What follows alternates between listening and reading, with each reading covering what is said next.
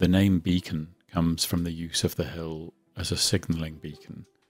Lord Macaulay included the beacon in his poem Armada, which describes the chain of warning fires which were lit when the Spanish Armada attempted to invade England in 1588.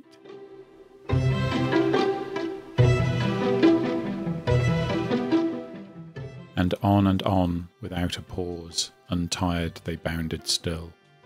All night from tower to tower they sprang from hill to hill, till the proud peak unfurled the flag o'er Darwin's rocky dales, till like volcanoes flared to heaven the stormy hills of Wales, till 12 fair counties saw the blaze on Malvern's lonely height, till streamed in crimson on the wind the Wrekin's crest of light.